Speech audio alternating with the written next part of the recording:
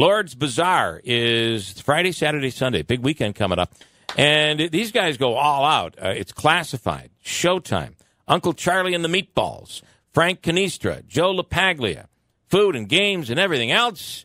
It's the Lourdes Bazaar, which Andrew knows a lot about. Yeah, I do. I'm a parishioner there. Steve Karbowski. Steve, you're kind of like running the whole thing now, organizing, right? Yeah. Are you on the committee? I'm the chair, something like that. Right. I don't know. Just just there, making it happen. It's not just normally these festivals have like a band and maybe a couple of different acts. But you guys got some big action going on. We're in it to win it. Yeah, in it to win it. We're in it to win it here. So there are rides and food and games and all that stuff for the kids, for the food, for everybody. Absolutely. Friday we have our fish fry.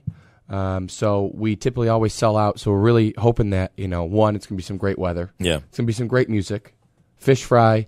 Anything you want. Sausage and peppers, hamburgers, hot dogs, great summer food, steak sandwiches, you name it, we have it. It's there to be enjoyed. The fried dough, everything's got and people debate about the fried dough and who's got the best, but okay.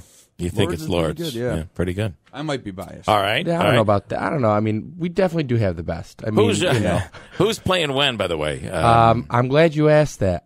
Friday from 5 to 7 is Frank Canistra, and 7:30 to 10 is Showtime. All right. That's thanks to our friends Griffith for sponsoring that. Saturday, 5 to 7 is Joe LaPaglia, 7:30 to 10 is Classified.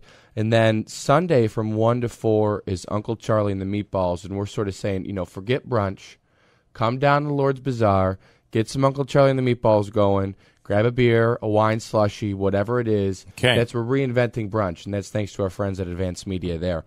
So we're just trying to get everybody out, trying to have a good time. It's the end of the summer. Yeah. I don't like saying that, but I mean, you got to enjoy it while you can, right? Is Uncle Charlie and the Meatballs a band?